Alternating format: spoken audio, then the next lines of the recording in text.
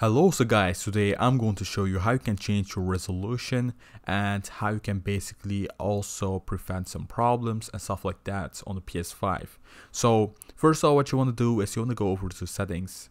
So by the way guys, if this video helps you out, or you can just help me out by subscribing and liking the video. So on settings, you want to go over to screen and video. On here, go over to video output and go over to resolution. On here, like you see guys, you can change everything what you want. So here, mine is set on automatic, so I don't really have to change it. It will just basically turn to the resolution that's actually the best for me. But for right now, we don't have a 1440 display. And that's quite annoying. I want actually a 1440p display, and the reason why is I have about like 3 monitors that have that display, and it isn't supported by PS5 right now. But basically maybe later on there will be an update that actually does support 1440. And also guys, I don't really see a 8K option right now.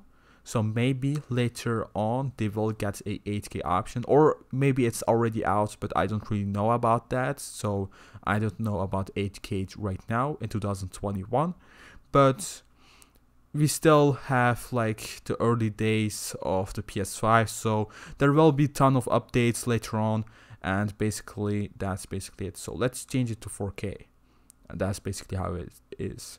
And you can also do 4K video transfer rate. Like these are some things what you can change. If you have like a HDR, you can just get it on automatic, and my display doesn't support it, so I cannot change it to HDR. But if you have it, change it to it. It's quite cool.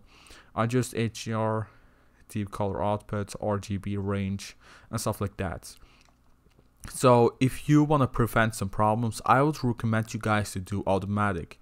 The reason why is, let's just say that you are on like a 4K display right now. So let's just say that you are connected to a 4K TV right now, and you just want to change it to a TV that isn't 4K, like 1080.